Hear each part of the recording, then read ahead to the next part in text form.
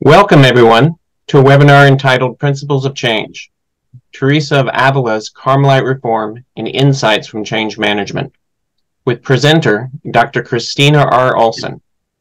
My name is Sebastian Mahfood, and I'm the director of ITEST. The Institute for Theological Encounter with Science and Technology, ITEST, is an association of theologians, scientists, and others committed to a Catholic worldview in which faith and science collaborate in exploring the truth. ITEST explores truth theologically in the wisdom traditions of the human community and in the data studied in the sciences. ITEST's mission is to foster and disseminate the Catholic position that science and faith in God are complementary paths to human fulfillment. Before I introduce our presenter, Father Vincent Uke, retired priest of the Diocese of Trenton, New Jersey, will offer our opening prayer. Father Uke? Let us pray. If we allow Christ to dwell in us, he will enable us to do what we thought we couldn't do. He will become our friend and use us as his instruments to lead more people into his kingdom. Saint Teresa of Avila came to understand that not only did God love us first, but he desires us to love him so that we can do extraordinary things to build up the church and with his grace and gifts to reconstruct the world. May her example show us the way to guide us into making this world into the kingdom that God intends it to be. God has granted many reformers to make the church work. Saint Teresa of Avila is one of them. Her cooperation with God's grace not only made her a model for contemplative prayer, but also a great reformer that has preserved the Carmelite Order to this day. To the general public, we were only taught that she was a very holy woman. May she share with us, through her intercession, a prayer life to boldly manage our responsibilities, to build up our church in our times. May our discussion today remind us of her relevance in a so badly needed church today. Through her intercession, help us to make us a prayerful church so that we can be instruments to rebuild what was lost and gain a new and better way of conducting our affairs in a spiritual way, so to attract all people who see the wisdom found in Catholic ethics. We ask this through Christ our Lord. Amen. Thank you, Father Uke. And now I'm delighted to introduce our presenter, Dr. Kristina Olsen, author of 4 books published by En route Books and Media, including Principles of Change, God's Memoir, My Catholic Conversion, and For the Love of God. She has a PhD in Theology, Spirituality from Catholic University of America, a DBA in Business Administration from the University of Maryland, and an MS in Computer Science from Northwestern University. She also has certifications in Project Management and Change Management. She is retired from Bell Laboratories, where she was a member of the technical staff. Currently, she works in the Office of Innovation and Technology at the City of Philadelphia. She also teaches courses in theology, business, and information technology at several universities. She is a member of the Secular Order of Discalced Carmelites. Kristina, take it away. Thank you so much, Dr. Mahfood. Really appreciate that. Thank you so much also, Father Uke, for your wonderful opening prayer. It really did highlight how Teresa not only is a great leader spiritually with her insights from books such as The Interior Castle and The Way of Perfection, but also she had a lot of managerial skills and administrative skills that she put to work to enable this reform. So let's get right into the webinar. This webinar explores Teresa of Jesus's approach to the Carmelite reform of the 16th century, and we examine her reform through the lens of modern-day change management theory and practice in 4 main areas: leadership and purpose, governance and usefulness, attitudes, feelings, and resistance, and then social support. Her reform principles really are very similar to information technology leadership today, and we can learn from both of them how to benefit our organizations today. So I hope you will go away from this webinar with some ideas and best practices for working in your organizations, whether they be religious organizations, churches, or other organizations. Dr. Mahfoud did kindly share my background. I just want to highlight here that there are two dissertations associated with my two very different doctorates. I wish I could highlight this without that little window coming up. And one is, the first one in spirituality at Catholic U, the title was Work in the Spirituality of Teresa of Avila. I studied the role of work in her life, which included administrative work. We might think of the work of prayer, leading others, leading the reform, sweeping the floor, doing spinning, and guiding the work of the people that she lived with, the nuns who were in her monasteries. And then the business administration area of research that I studied was in information technology rollouts, and I've been involved with really for decades on and off. And right now in the city of Philadelphia, we are rolling out a large system that will impact the financial and procurement systems in the city. It's a multi-year project, and so I'm right in the middle of it as the change management lead for that project. But in this research, I wanted to understand more about the attitudes of the change recipients, the people who would be needing to use this new software. What role does their attitude play in the acceptance or non-acceptance of the software? So we'll talk about these two things. The book was my effort to try to take lessons from both sides of the coin and try to see what each approach might teach the other. So let's start with leadership and purpose. Now, Teresa led in a very collaborative style. She discussed the issues that she was finding, some of the issues with the Carmelite Order, with nuns, with her friends, with spiritual directors and people she would call learned men and spiritual leaders, and developed a plan and actions to move the reform forward with all of this input. And also it gave her an opportunity to share her own ideas with these various people and sort of promote a return to a more rigorous lifestyle, one that focused more on prayer and recollection, because some laxity had crept into the system, as we'll see. So the purpose of the reform was that Teresa, rooted and grounded in prayer, resolved to promote the original Carmelite charism with greater focus on the Carmelite rule and the creation of smaller communities to foster greater recollection.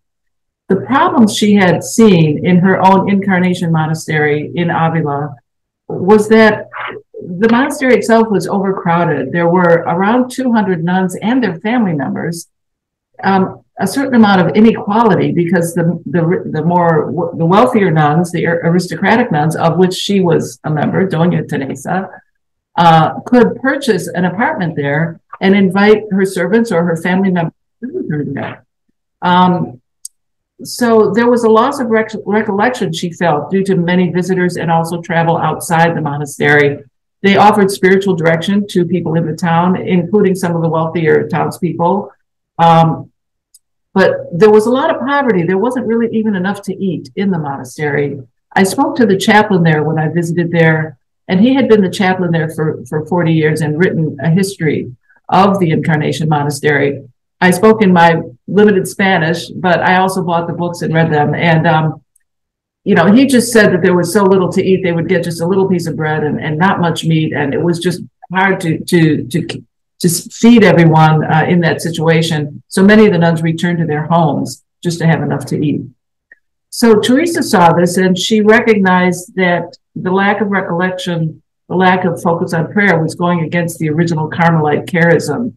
So she returned to an earlier version of the rule that was more restrictive and more true to the original motive of the founders on Mount Carmel. She also wanted the reform to be thoroughly in alignment with leadership, the civil authorities, the church, and the Carmelite Order. And as we mentioned, she gathered like-minded people together to launch the reform and established her first monastery in 1562, right there in Avila. Now, switching gears a little bit, let's think about change management principles. Everett Rogers was a professor of communications at various universities, including Stanford, and he studied and researched the diffusion of innovations of all different types through social systems. He started out with agricultural innovations and wanted to see how these spread and how the changes in agriculture that were happening in the United States, mostly in the Midwest, how these spread in the Midwest and then later in Latin America and South America. So he perceived this as a communication system where there needed to be someone who led the change, who told people about the innovation, because you can't adopt it if you haven't heard of it. I like to think of the iPhone as an example. Each new version of the iPhone is well advertised, you know. And he is the one, I included this graph because you might be familiar with the term early adopters, or you might have seen this graph. He's the guy for this, who determined that, roughly 2.5% of people will be right up front in adopting the innovation. The early adopters, another 12.5%. And this is the normal bell curve distribution that we so often see. Early majority, some people wait and see, they're a later majority, and some people really wait a long time before they adopt innovation. But an agent of change for Rogers must do the following things. Be willing to foster the intent to change in the people that they have contact with, and establish relationships with those people who will be adopting the change. The agent of change needs to diagnose a problem and understand what the problem is in that group and how this innovation might help that situation, and then translate intentions into actions and put the system into place. So we can see the connection here with how these change management principles apply to Teresa's reform. We want to solve a problem in the organization, and Teresa did diagnose a significant problem, overcrowding and lack of recollection in monasteries, which, by the way, wasn't only a Carmelite problem. There was a return during the Catholic Counter-Reformation. After the Protestant Reformation, you might recall in 1517, that's when Martin Luther posted his 95 Theses on the church door at Wittenberg. And after that, the Catholic, even before that, the Catholic Church had been looking at itself and examining religious organizations and putting into place some reform measures. One leading figure in the Franciscan order, for example, was St. Peter of Alcantara, who was also a spiritual guide for St. Teresa. So he influenced to poverty and a more ascetic lifestyle. But anyway, she saw this problem. Then we need to choose a solution.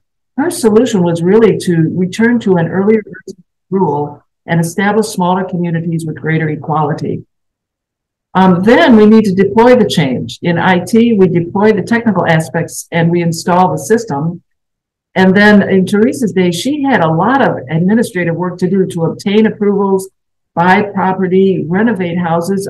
Sometimes she would rent a house first and bring the nuns there to a new city. And then while there, find a house to buy, maybe renovate that. It needed to be suitable for a chapel. It needed to be healthy for the nuns.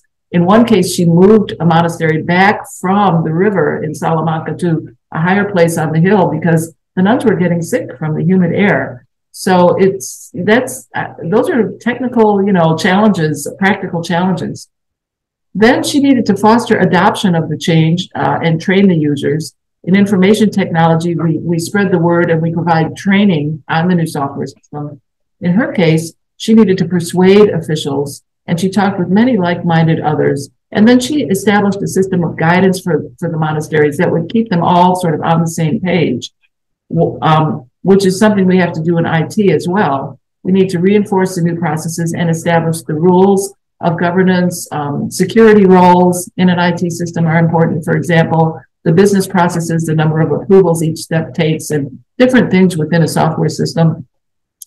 In in, Teresa's reform, her administrative writings were very important. she wrote the constitutions and another document called On Making the Visitation, which advised the apostolic visitators how they should visit and review the monasteries in the Carmelite Order, which was pretty bold, I think. And we'll look at a little bit of what she included there. But it was important to her to keep the different monasteries. We might think of them in a current day as sort of like branch locations or the franchise model in a way, to keep each monastery in the same charism of the order. And to preserve that, she had a strong reliance on the Carmelite rule, the constitutions, and other administrative documents.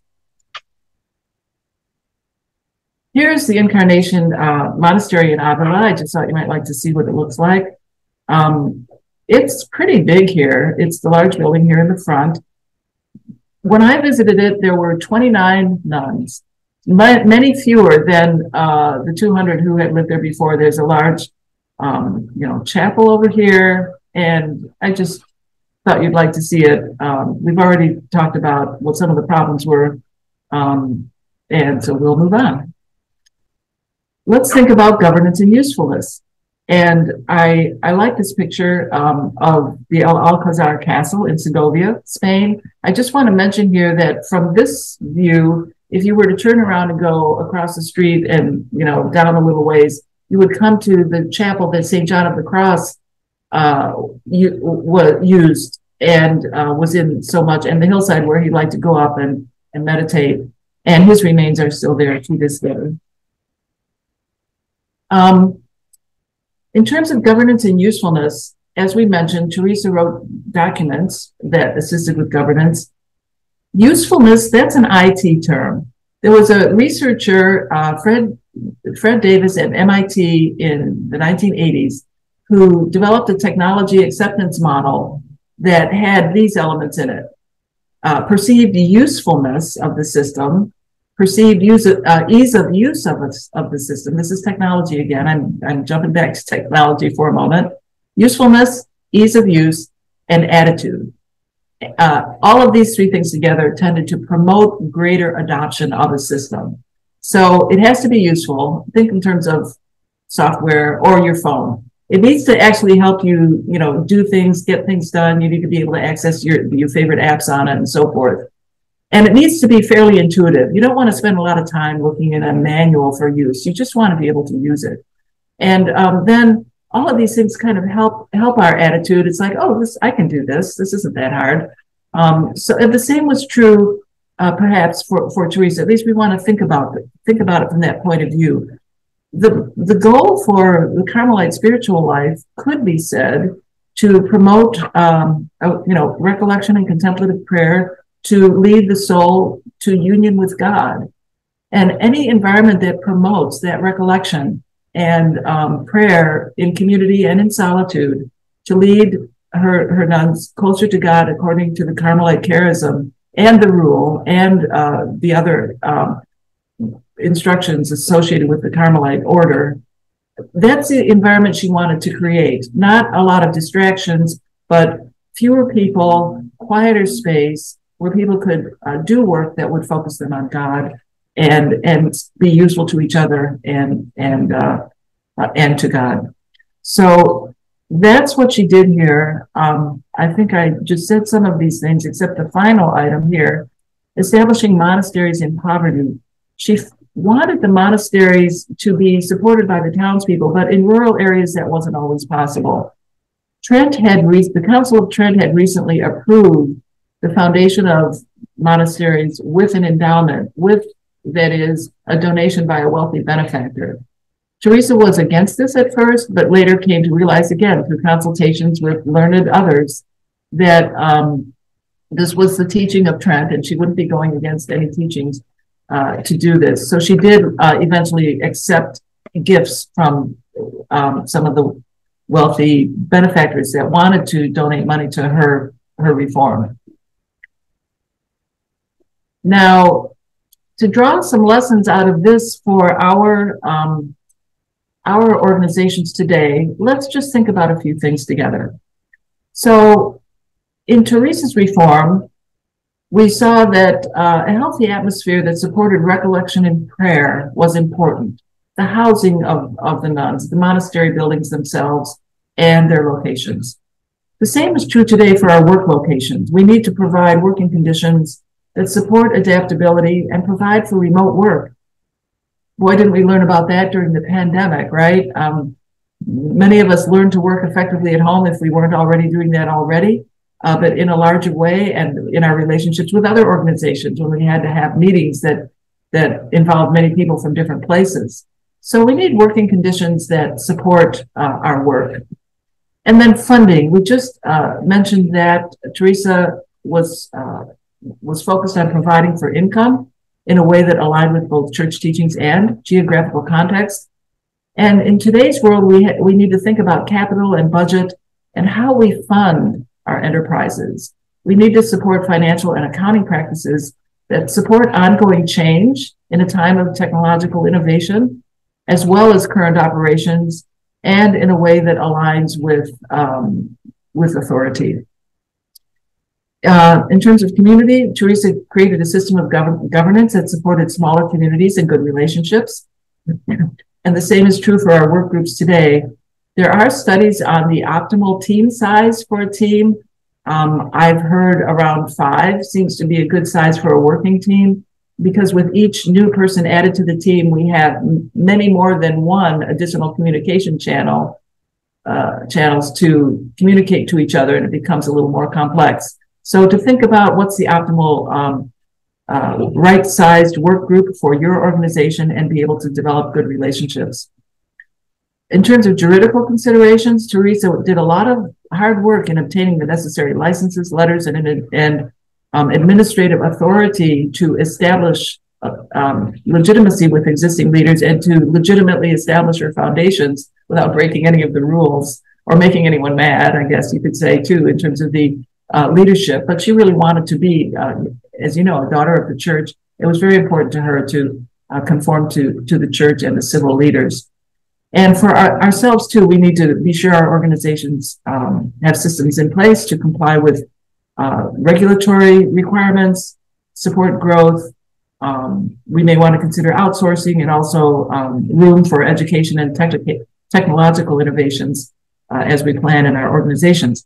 And finally, I really like the fact that Teresa's documentation and her whole system and her travel on muleback to so many of these places established consistency across her foundations, establishing a common way of life with governance that ensures the consistency. She provided written guidelines, as we must do. The policies that we write for our organizations are important, and it's great if they can support the framework for change. Another thing I want to mention here is that Teresa valued reading, and she wanted each monastery to have a library, and she even specified a list of books that she wanted, certain books that in every single library, because the printing press had just come out in the late 1400s, and here she was in the 1500s, and now you can get books that were printed in Spanish, and you didn't have to read them in Latin. And so this was something else that helped, I personally think, keep everybody on the same pages, literally, in the different monasteries. One of her books for oversight on making the visitation that I mentioned advised the apostolic visitators, and in the second bullet there, they should examine financial records, and communities should avoid debt and spend in accordance with their means. The visitors should take note of the work the nuns are doing and encourage and thank them for their work, and see that the constitutions and the rule are followed. Finally, the personal qualities of new members should be valued more than money or a dowry. So she had provided guidance for them in that way. We, I believe, covered these items, but basically Teresa established guidelines which embodied the principles that defined her reform, which included return to the earlier rule, smaller, more manageable communities, greater recollection, and greater equality, including her statement that the priors should be first on the list for sweeping. Everybody works together. Now on to attitudes, feelings, and resistance. very important. People have strong feelings about change, and we want to take that into account. I like this painting. So Teresa promoted a positive attitude in her Reformed monasteries. She recognized that not everyone would have a positive attitude, and even talked about melancholia or depression, which we'll read about in a moment. But she even designed one monastery, and when that one was done, she was happy when the nuns were happily settled in their new locations, like little lizards that come out into the sun in the summer. And that was, you see those little lizards, right, in Spain, going around everywhere. And so anyway, I like that she really cared that her nuns were happily settled. Sometimes she encountered resistance and even fled if there was too much resistance, but she always tried to find a way around obstacles. In terms of the sadness that she saw some people feeling, she said in chapter 7 of the Book of Foundations, some nuns experienced the bodily humor called melancholy, or what we might call depression. She recognized that not everyone felt it to the same degree, and that nuns who really were seriously depressed could upset the whole community. So she advised the prioresses to be strict and recommend penance, but the idea was to show love in words and deeds and to keep the depressed person busy. That was the goal of, providing them with some structure so they wouldn't, so that it would just help them cope, and that they wouldn't have the opportunity to be sort of imagining things for it. She felt that in that lay much of their trouble. So she had a good knowledge of human nature, and one of the places this came into play was when she established a new foundation. She kind of handpicked, who would be the priors there, who would be the first nuns to establish the foundation in that new city. So it required a lot of awareness of human nature to accomplish that. Now, back to Rogers, and we talked a little bit about his procedure for a change agent. He had another set of activities that has to occur when someone decides to adopt a new innovation from the recipient's point of view, the person who's going to adopt this change. So they need to know about the innovation. Then there's a period of persuasion when you or I might think about what it is we want to do differently or adopt or purchase. And we form our attitude. Oh, we think it's pretty good or maybe not so good. Finally, we make a decision. Okay, I'm going to get that, whether it's a car or, a phone or a laptop or whatever it might be. And then once we adopt the innovation, we put it to use. Or this might be a farming innovation, and they try the new I don't know, chemical on the fields or whatever it might be, and then confirmation, seeking reinforcement for the decision. You want to hear somebody say, "Great choice, well done. You analyzed all the options and you chose the best possible thing." And hopefully we can feel that way. Hopefully we did choose a good thing, and we can, find that confirmation ourselves. So Teresa also did this. She told others about the reform. She was very persuasive at times and helped people to decide to establish the reformed monasteries. We'll talk about Toledo in a moment. And then she reassured them that they had made a good choice and this was the right thing to do.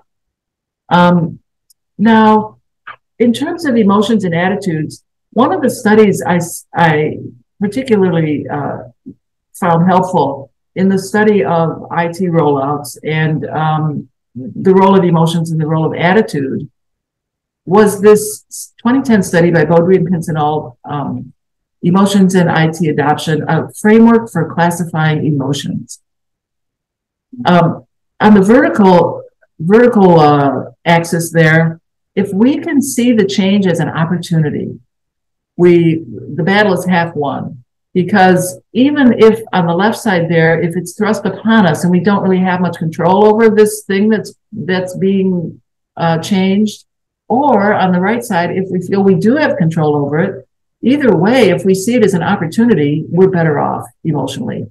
And this is helpful for managers and leaders to know about too, because if they can help people have a sense of achievement, like mastery over the system, whether that be an IT system or a new rule in the monastery or a change that comes from church leadership that has directors of religious education, do things differently or perhaps require certain reports or whatever it might be. If we can help people master whatever it is that's being asked of them, they will have happiness, satisfaction, pleasure, relief, and a sense of enjoyment. Or if they feel like it's a challenge, they'll be excited and be hopeful and so forth. Now, if we think of it as a threat, that's when we become more negative in our attitudes. If we are afraid we're going to lose something, whether that be our job, which can happen in IT quite frequently because automation can be seen to perhaps replace, human workers. Hopefully we'll find other different work for everyone, but and maybe better at a higher level. They can analyze the data rather than input the data, for example. But if we see it as a threat, we're going to be replaced, or maybe it's a loss of status. Here in my workplace, we have people who have been using the same software systems for 30 years, and it's a green screen deal, and they've memorized a lot of these specialized codes, and those won't be some of those might not be being used in the new system. And what new things can we help people find satisfying in the new opportunities that they will have? That's our challenge. But if people see it as a threat, they'll lose status. They were the expert. Now they're on the learning side. That can be a sense of loss. So I just wanted to share this as a helpful way of looking at emotions when it comes to change. Now, what about social support? Here's another great picture. Social support, the Cistercian nuns in Southwest France, all helping each other. Some of the people that really helped Teresa in her reform are the following. St. John of the Cross, of course, a Carmelite spiritual leader and very much a great help to Teresa. He also served as spiritual director and confessor for the nuns. Father Geronimo Gracian, a Carmelite priest who was very active in Teresa's reform, including advocating for a separate province for Discalced Reformed monasteries. That did come about, but not until later, and it was a tough battle, but it proved to be the best solution for some of the resistance and differences that were being discussed within the order. Doña Luisa de la Cerda was Teresa's friend, a wealthy widow from Toledo, who provided funding for the Malagon Monastery and I believe other funding as well. She had a great deal of support for the reform and was one of Teresa's good friends. Anne of St. Bartholomew was Teresa's longtime friend, nurse, and secretary. Yes. And then, of course, we mentioned the Carmelite nuns from the Incarnation Monastery worked with her. There's a Dominican, Father Domingo Bañez, who played a very important role in defending Teresa's approach to the civil authorities in Avila when the civil authorities were against one more monastery that the townspeople would have to donate to. He got up and pointed out that this particular monastery, with emphasis on recollection, a return to the earlier rule, and so forth, would be a great benefit to the city. And that was Teresa's first monastery, San Jose in Avila. I mean, if that one hadn't been founded, maybe the other ones wouldn't have either. That was a really important first step for her. And now some people you might not be thinking of necessarily. Roque de Huerta was the chief forest guard for the king in Madrid. I was surprised to learn that the king had a chief forest guard. So, but he was very much on Teresa's side and helped with communications and information, which helped secure the king's support. I mean, at one point, Teresa even wrote a letter to the king. And Padre Gracian's relatives also worked in that circle with the king. So there were some people kind of on the inside, if you will, that helped Teresa. This person named Andrada was a student in Toledo who helped Teresa find a house for the first monastery there. And there was also someone in the church that helped her gain, in a church nearby, the governor's house, that helped Teresa gain an audience with the governor. I just want to briefly mention here that Andrada was sent to her by a very holy Franciscan friar when no one else of her friends could find a house in Toledo. It's important to say that. But that friar sent her a young man named Andrada, by no means rich but very poor, asking him to do everything that I told him. I, named Teresa, mentioned him to my companions. They laughed very much at me and told me not to do such a thing.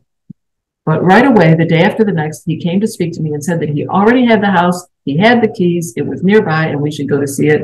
And this we did. It was so nice, we stayed in it for almost a year. So let's not underestimate the importance of all the people in the organization who want to help us, no matter who they are, and they can be a very great help. So in conclusion, what we can do in these 4 areas: leadership and purpose, keep a strong focus on our purpose, and persuade others why the change is beneficial. Governance and usefulness, establish well-ordered rules of governance in our organization, and be sure our approach is truly useful to its members. Attitudes, feelings, and resistance, generate enthusiasm, encourage mastery, address negative feelings, and consider all options when dealing with resistance. And then social support, engage others who will help us to support the change, including members from all levels of the organization. I do have references here for the images. There's a picture of Avila at dusk, and here are some more image references. But what I really want to show you is this picture from the 14th century basilica in Avila, San Vicente. But to me, if you look closely, it really looks like 2 guys checking out their iPhone. I mean, that's what impressed me about this sculpture here. So thank you very much. The book is available on the En route Books and Media website. And by the way, it's also available in Spanish. And that concludes my presentation. Thank you very much. Very cool, Dr. Olsen. That was excellent. Thank you for that presentation. And now we will entertain questions from our participants. ITEST Administrative Assistant and Board Member Sheila Roth will now moderate the Q&A. Sheila, take it away. All right. Thank you, Sebastian, and thank you, Dr. Olsen, for your great presentation. We have a few questions. The first question we have is from Paul Segura, and he said, "Thank you, Dr. Olsen, for this presentation. Having worked in configuration, change management, and aerospace, and rollout of new IT engineering tools, I have found the adoption phase to be the hardest. Culture change is difficult. What level of governance is needed to successfully drive major change?" I love the question, and Paul, I wish you'd tell us, because that's such a major challenge. What level of governance? In our situation, we do have commissioners. We're a city government, so we have commissioners, interested in our change. We have. To me, I think the important thing is to have a high level of governance, executive leadership from all of the, maybe not every department, but all of the major departments that are going to be influenced by the change. In our case, it's procurement and finance. When I worked at Bell Labs, the executive leadership promoting the change was extremely important. The other place I draw from that I don't know, you may also perhaps remember quality circles, total quality management, and the importance of the people working in those areas being able to contribute their ideas of how the change would be helpful. And so anything that contributes to the not only the buy-in, which is but the sincere buy-in. In other words, of the recipients, that they get an opportunity to really share what they feel will be beneficial and useful, so that feedback can be taken into consideration. And then, yes, it generates a positive attitude because they've been included. But that's my take. I don't know if we want to have a conversation at this point, Paul, or if you have some guidance for us as well. And if not, that's fine. We can just move on to the next question. Thank you very much for that question. Okay, thank you. Another question from Paul Segura. The spiritual part of community played a key role with St. Teresa's changes. How could that be translated to the business and secular world? That is another great question.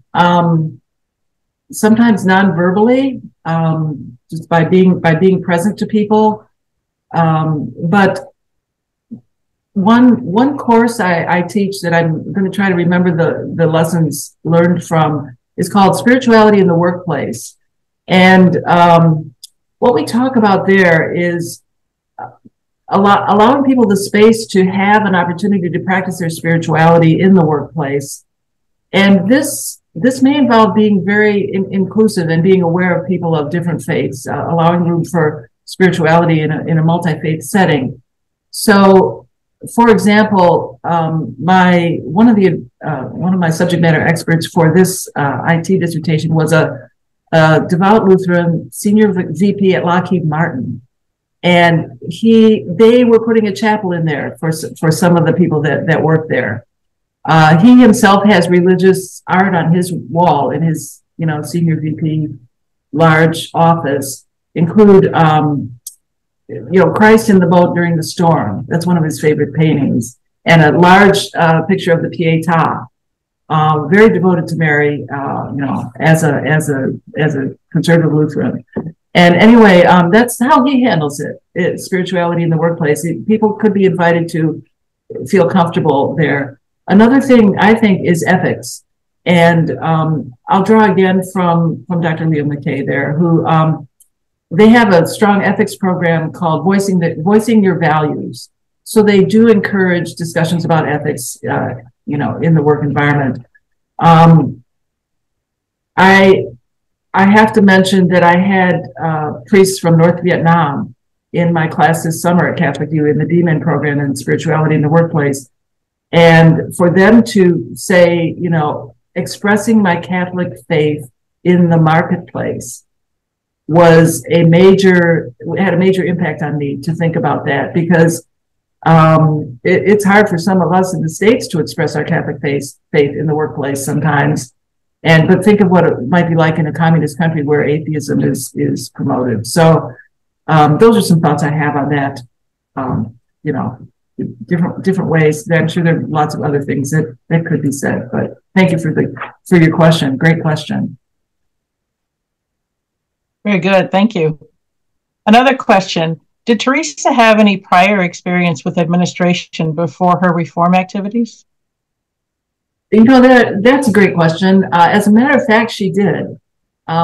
She was at home until age 20. Her mother died when she was 13, and her father wasn't really great at managing the holdings. They had land holdings in a town outside of Avila called Dotorandura, a large farm. And if you go there, you can see the 16th century farm implements there, which are really interesting to look at. But Teresa kept the books after her mother died and her sister left. Her sister got married and left.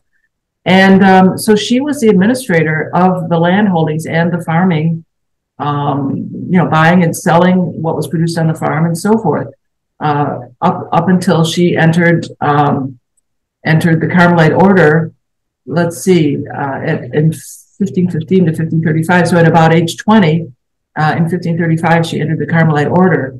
So yes, as a young woman, she did have experience in administrative activities. And the other thing I guess I could mention here is that, sadly, her grandfather came from the city of Toledo after having been forced, really, to convert to Catholicism from Judaism. He was a textile merchant and ran a business. And Teresa's father then and his brothers, everyone moved to Avila after that, and also became textile merchants, I believe. But in any case, the part that's coming to mind right now is how much work they did to get legal limpieza de sangre, cleanness of blood, as it were, not to be regarded as Jewish. Her father married a Christian woman, which provided that safety, if you will. But they had been so persecuted earlier that Teresa would have been familiar, I believe, with legal battles and how important it was to get the necessary approvals for things. And so I believe that gave her maybe sort of a background foundation of, yes, it might be difficult to sort of fight the battle to get the necessary approval, but it was a good thing to do, and she was willing to do that, as we see in her efforts for the reform. Wonderful, very good. Another question, what was Teresa's schedule like? Well, you can imagine, not only did she write her spiritual works, I think the Interior Castle only took about 6 months, but she did this in between other things. And often she was up very late at night handling correspondence. So in that day, she managed things with letters. And some of the people who were against the reform would steal the letters. And plus she used code names for the people that she was writing to. I think Gracian maybe was Paul, if I remember correctly, because she didn't, if someone intercepted the letter, she didn't want them to get in trouble with the various authorities. So the letters were sent by mule. Often she made like several copies of letters and sent them by different mule carriers, so that if one set of mail was lost or whatever, the other one would get there. So correspondence was a large part of her activity. But then also she traveled a lot. So and she wasn't in very good health much of the time. She traveled by mule in these mule caravans, if you will, and sometimes in bad weather. And so she was busy wanting to go in person or needing to go in person to establish the various monasteries in the different towns, and then combine that with the administrative duties and really thinking about how the monastery should be governed, and writing down the governance in those documents that we mentioned. All of that work, plus the correspondence, as we mentioned, and then daily prayer. The goal is for Carmelites, 2 hours a day. Secular Carmelites, a half hour of mental prayer a day, and then the divine office, liturgy of the hours, morning and evening prayer. And I don't know which other prayers they said during the day, certainly probably midday prayer and night prayer, and office of readings, one would think. Honestly, I don't know for sure, but that would have been the plan. And and then welcoming new, I'll say personnel, new members to the order, being sure they're settled. In my language, we would call that onboarding, someone giving them the kind of rules of the road and how to be successful, and getting them settled, and building the relationships with the community and so forth. So she had a very, very busy schedule, and this did have an effect on her health many times. So thank you for that question. Oh, very good. We have another question from Paul. Have the Discalced monasteries remained in separate provinces? Have the Discalced monasteries remained in separate provinces? In the United States, we have the Washington province, which covers the eastern part of the country. And then there's a California, Arizona province. I think those used to be two separate provinces, and I believe they are now combined into one province for the western part of the country. The rest of the world, I don't know much about, but I would assume there would be separate provinces for each of the, countries or parts of countries or groups of countries, similarly to how we have that in the United States. The secular Carmelites, the Teresian seculars, do fall under those provincial boundaries as well. So I am a member of a community in Willow Grove, Pennsylvania, that is a part of the Mid-Atlantic region of the Washington province. And so have they remained in separate provinces? I believe the answer would be yes. Oh, I think you might be asking whether the Discalced is still separate from the original Carmelites of the Ancient Observance. That's what you're asking. And the answer to that is yes. Very, very strongly yes. Although everybody's cooperating better these days from 500 years ago. And there are conferences. In fact, a talk similar to this one was given. There's the Carmelite Institute of North America that includes leadership from both provinces, both orders. I think we really need to consider them as separate orders, but they're Carmelite, they're both Carmelite. But the leadership for the Carmelite Institute of North America does include leadership from both groups. So there's great cooperation among them these days, but yes, they are separate. I believe the correct term would be orders. Yes. Yep. Thanks for asking that question. Great question. Very interesting. Very interesting. We have about 5 minutes left before we close, and I don't have any more questions for you, but if you would like to share anything else, you're more than welcome to. Well, thank you so much for the opportunity to give this presentation and to share with all of you. I'm just grateful that you all have come, and I hope you enjoyed it.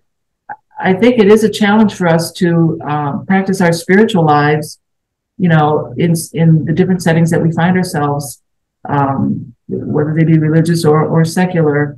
And hopefully some of these areas that we've looked at today can highlight how the administrative and governance aspects of our spiritual growth really do play a role. And so, you know, at the very least, we can have a sense of gratitude for the people that are behind the scenes in our churches and in our convents and in our, you know, Catholic school system and everything else that help to provide that framework and all of the details that go into establishing any kind of organization to promote the Catholic faith and our own spiritual growth. So that's really all I have to say. But thank you again so much for inviting me. Okay. Well, thank you, Dr. Olsen. We do have one more question. It came from Julie Butler. Okay. She says, "Thank you for your wonderful presentation. Very thought-provoking and so important to highlight functional and business aspects of not only her spirituality, but to be successful in the reform. It's just interesting how many people she worked with in order to make these changes. How do you think she was able to maintain her focus despite her health and peer resistance?"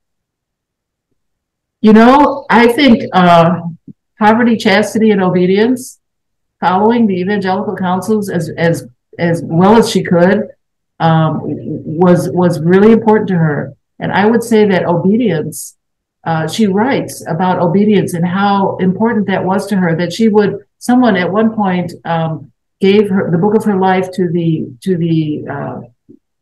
Inquisition tribunal that would review these things. And someone asked her, "Are you worried about that?" She said, "Oh, no, not at all. Anything they want to tell me, I'll change." You know, she really was a daughter of the church. And that sense of obedience, I think, freed her from worrying so much about what people thought. And she was able to, I think, handle the resistance because she felt like she was truly in line with the church reforms that were going on in that day. She was wanting to return the Carmelite Order to greater adherence to sanctity, if you will, to the development of holiness and the original Carmelite rule. And her understanding of being true to God and true to her superiors, freed her from any kind of protest or anything like that, any kind of adversarial relationship with her superiors. So to me, I've always been impressed by that when I read about Teresa's life and her work. All right, very good. Well, thank you so much for everyone for your questions. And I'm going to send it back to Dr. Sebastian Mahfood, and he will close the webinar, and then we will go to our closing prayer. Very cool. Thank you, Sheila, and thank you, Kristina. This wraps up our Q&A. I'd like to thank as well everyone for their participation in today's webinar. So our closing prayer will be offered by Julie Butler, currently a candidate in the Pontifex University Theology Doctoral Program and in the University of Steubenville Spiritual Direction Program. Julie has completed an MA in Theology at Holy Apostles College and Seminary and a BS in Speech Communications at the University of Utah. Julie, please send us home. Dear God, please be with us today, and thank you so much for that beautiful presentation. And I would like to end it with Saint Teresa of Avila's prayer: "Let nothing disturb you, let nothing frighten you. All things are passing away. God never changes. Patience obtains all things. Whoever has God lacks nothing. God alone suffices." In the name of the Father, Son, and Holy Spirit, amen.